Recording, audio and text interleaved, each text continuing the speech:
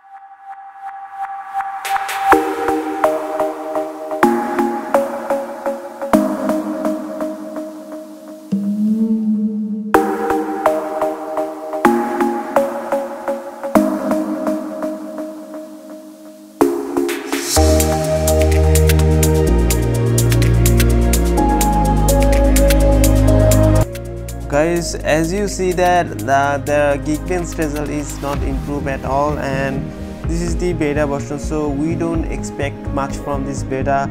And guys, that's all about this video, and if you new in this channel, please subscribe, and guys see you the next video.